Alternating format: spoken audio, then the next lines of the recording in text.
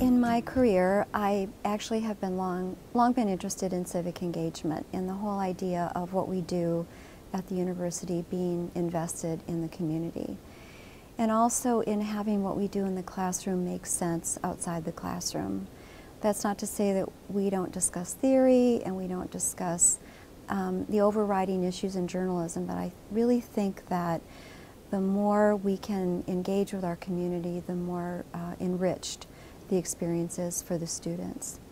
But another thing is that given the state of higher education today, I think it's really important that people in the surrounding communities understand how valuable what we do up here on the Hill is, and so that just the more we interact with people in the community, I think it really helps get away from that sense of we're up here on the Hill and we're somehow disengaged or we're not involved in what our communities face. Another aspect of service learning is the idea that we serve the mission of the university, which is also to serve the people of our state.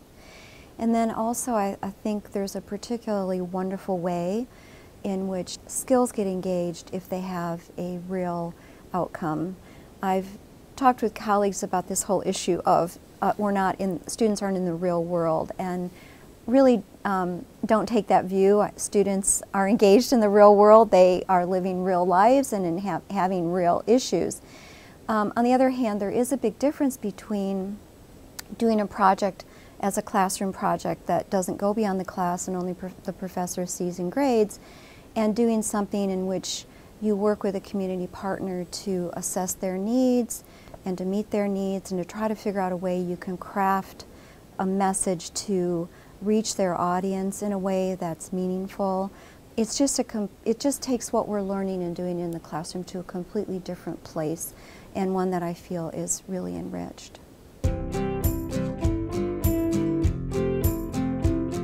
One of the great things about service learning is it not only benefits the students, because there are many ways in which it does benefit the students. They work with a partner.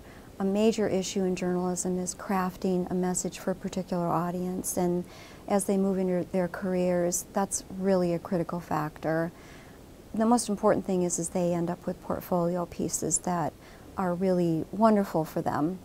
But also, of course, it benefits the community partners, and there are, in so many ways, the community partners really depend on our students to really help them craft their message in a way that's constantly changing.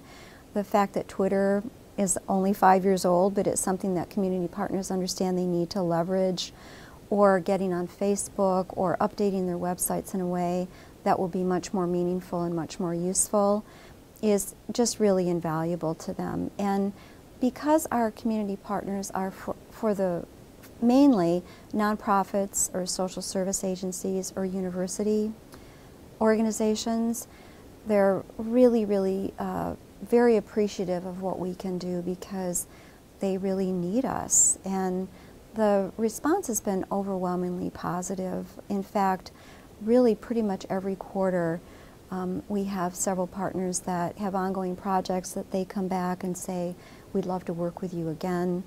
When the students are done, the partners are really I suppose gifted, if you will, with a whole new way in which to interact with their publics, and I think that's great.